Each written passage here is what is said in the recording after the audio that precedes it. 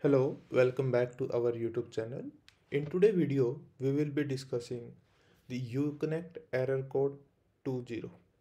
If you are someone who has faced this error, then this video is for you. Uconnect is an innovative infotainment system that offers a range of features such as navigation, entertainment, and communication. However, like any electronic system, Uconnect is prone to error, and one of them is error code 20. And the full error message the users are getting is update failed. An error occurred during the update procedure. Please contact your dealer. Error code 20.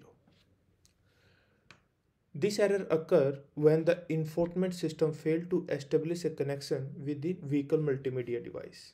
So, what causes this error? Uconnect error code 20 is typically caused by a software glitch that occurs during the update process. The unique Uconnect system attempts to update itself automatically, but the installation process is not successful, resulting in the appearance of the error code 20. This error can render the infotainment system unusable and in some cases even prevent the screen from turning off, potentially draining the vehicle battery. Now let's move on how to fix Uconnect error code 20. The first step is disconnect your car battery.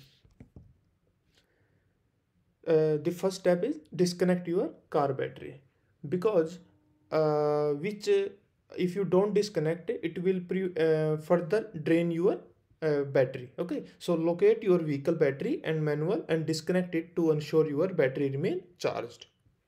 The second step is now contact the dealer for assistance. The error is a known issue that may be caused by a software bug in the Uconnect system. By contacting your dealer, you can ensure that the issue is properly diagnosed and resolved. Additionally, it is also recommended to report the issue to Uconnect support team. This is not only help the company identify and address potential software bugs, but also ensure you receive appropriate guidance for resolving the issue. You can contact Uconnect support team by visiting the official website driveuconnect.com and clicking on the contact us link located at the bottom of the page. Okay, so that's it for today video. I hope you found this information helpful. Don't forget to hit the like button if you found it useful and subscribe to our channel for more informative content like this.